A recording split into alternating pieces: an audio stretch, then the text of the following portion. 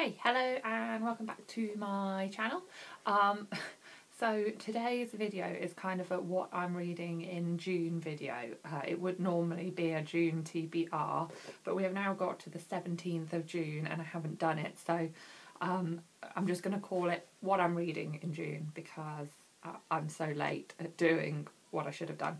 But I have run 100 miles last week. I've had a bit of a stressful time over the last few weeks.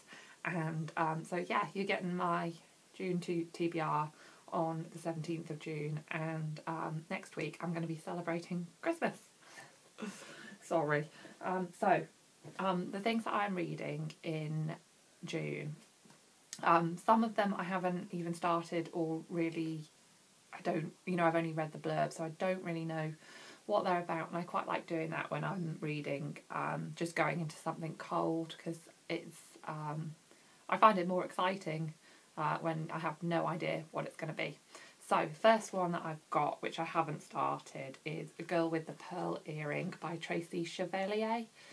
I know it's a movie now, and it's been a movie for a while, and it's got Scarlett Johansson as the main character, I think. I haven't watched the movie, and I do like to always read the book before I watch a movie. So I don't really have any intention of watching the film, but I just thought it's quite a short one, so I wanted to read something that was a bit more challenging, a bit more of like a modern classic, but that wasn't too challenging, because I'm not really in a place where I want to push myself too much, but I feel like I'm not pushing myself at all at the moment. So yeah, I got this one, and we'll see how it goes. I think I should be able to fly through it anyway though, but yeah. Next one I've got, I have read most of it now, and I'm really enjoying it, and it is The Girl with All the Gifts, and it's by Carey, who is he's a graphic novel writer, stroke artist, and I think this is like his first foray into writing novels. It's been really exciting, really interesting, and yeah, just really, really good. And I know, again, this has been made into a movie recently. I don't think it's out yet here, but I have seen that it's been made into a movie. But basically it's about a girl, you're introduced to this girl where she's in a cell, and every morning these people come in and they strap her to a wheelchair and wheel her into a classroom, and then she has her lesson and then they wheel her back, and that's kind of her life.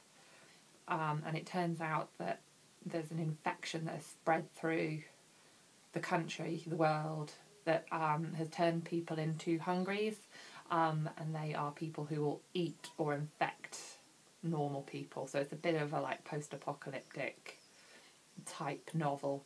And the whole story revolves around this girl who has become hungry, but she's not fully infected. Something has stopped it, so she's still got a bit of her human characteristics. It's really good. The base that she's been living on and been held prisoner in, there it gets attacked at one point, and then they have to live outside of these normal confines that she's used to, and that's what the story is about. But yeah, it's really, really good, and it's gripping, and it's quite a big one, but it's kept me going. So I don't normally read big books because I look at them and just think, no, not doing it. But yeah, I've really enjoyed this one, and I would highly recommend it. If I did the whole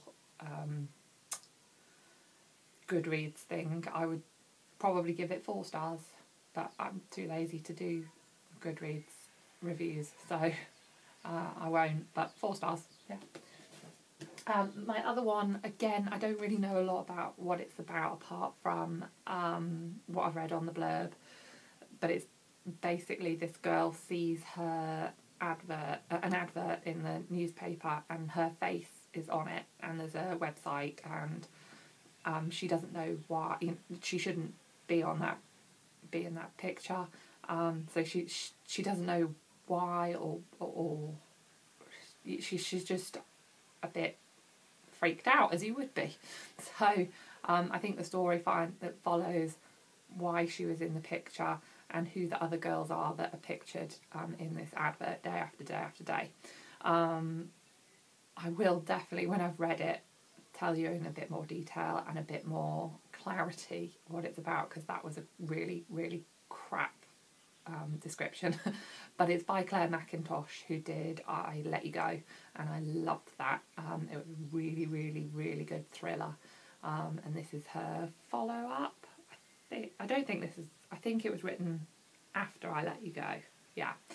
But I did love her writing, so I thought I'll give this one a go.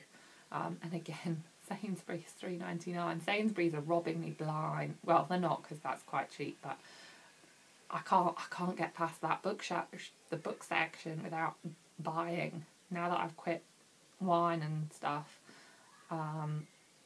yeah, I have a proper book problem. So thank you, Sainsbury's. I see you, Clare MacKintosh.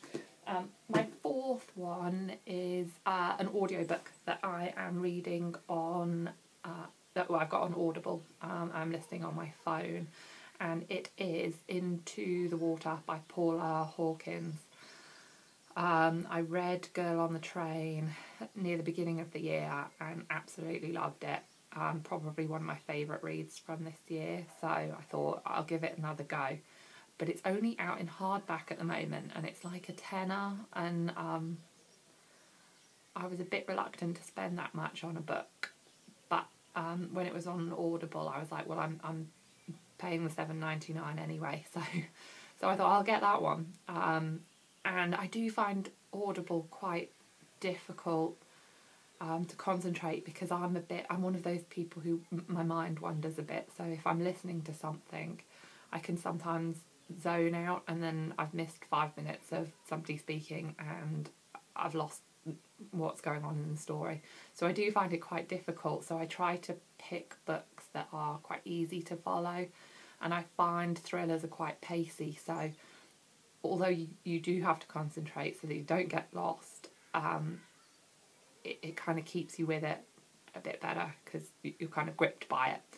So I'm giving it a go. I think I'm probably about halfway through it, and I'm really impressed so far. There are a lot of characters in it, and a lot of different points of view. It takes different characters' points of views, but it's basically about a drowning pool where a lot of women have gone to either commit suicide, or they've been in the past they've been taken there if people think they're witches, and they've been drowned there. So it's got this long history of women dying there, but recently they've had a couple of women who have died, and the police are investigating.